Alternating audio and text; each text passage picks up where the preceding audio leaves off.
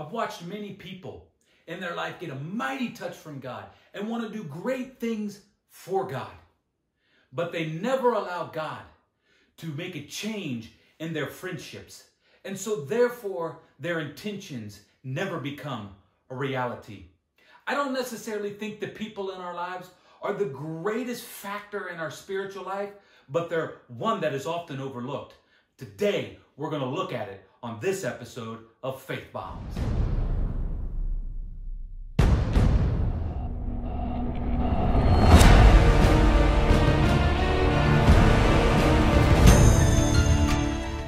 There are certain things in our life that we've been raised knowing and thinking based on the people that are in our lives. Family, friends, these different type of things. But if it doesn't align with the Word of God, then we need to depart from that type of thinking.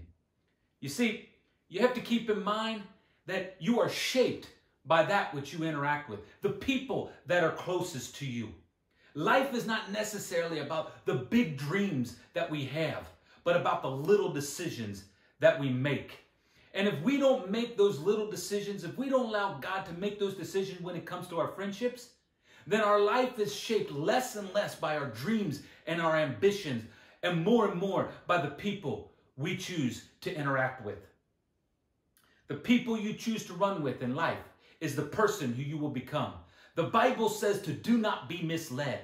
Bad company corrupts good character. You can't just hang out and have the friends that you've always had necessarily. I'm not advocating dropping people out of your life.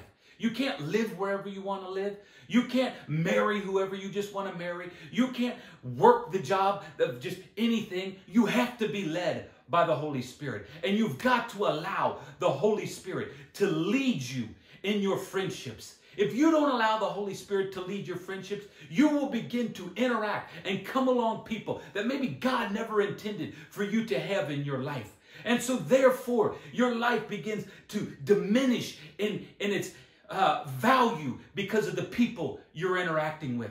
You need to begin to break those things. Those are enslaving yokes that drag you down because you're just thinking, well, it's the way it's always been, or I could just do. No, you have to be led by the Holy Spirit in everything that you do, including your friendships. God will lead you in the right direction.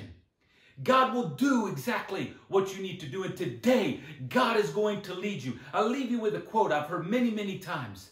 Show me your friends, and I'll tell you your future.